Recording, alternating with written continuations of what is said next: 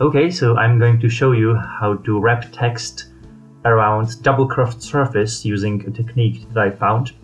This is the result, and now let's get into it. So first you want to create two sketches and project the geometry of the thing you want to project onto in the horizontal and vertical plane. Now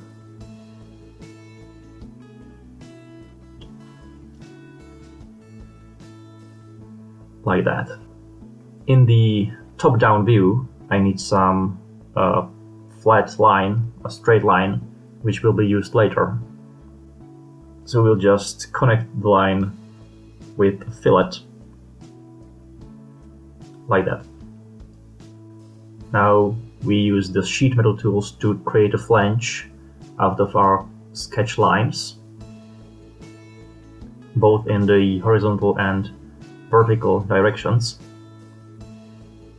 Make sure to make it long enough so it wraps nicely. At this point you might want to start naming your bodies. Now create two more bodies.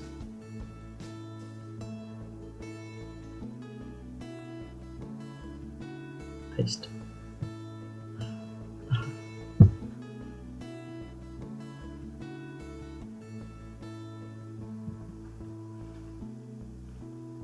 Now, at the first straight body, put the text you want to turn around or wrap around.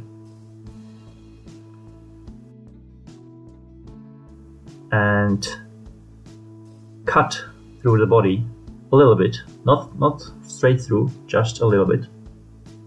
Also, the positioning is not very precise, so you might want to try this couple of times to make it perfect. Okay, now we want to split the face of our first curved body using the letters we just etched into the first auxiliary body.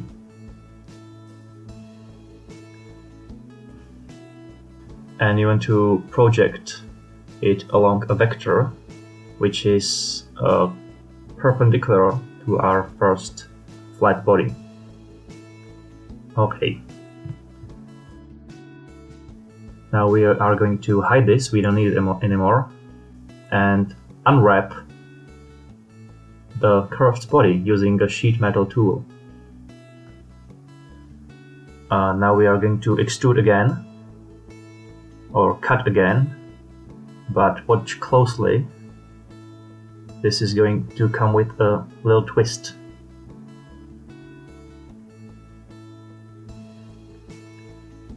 I want to cut, but not through this vertical body, but through our second auxiliary body,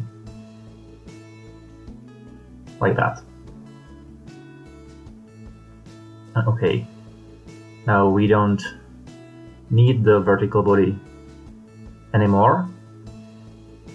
You can see the text is distorted a bit, but that's exactly what we wanted. Now unfold our horizontal body and project the text once more onto the horizontal unwrapped body.